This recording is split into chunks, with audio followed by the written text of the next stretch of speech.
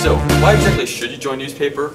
Well, it's pretty much like one big family. Everybody here has a great time every single day, and we learn about new news topics in our current society each new class period. We get to read everybody's work, and we get to critique each other. We become better authors every single day. It's not just writing, it's getting a message out, which is what journalism is all about. I was at first kind of hesitant about joining newspaper, but it's definitely one of the best decisions I've made during high school. It's just such a great community. It's a great thing to be a member of the staff.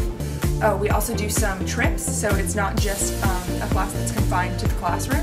Last year we went to San Diego, part of our staff, for a journalism convention, and this year we're going again to Denver for another convention.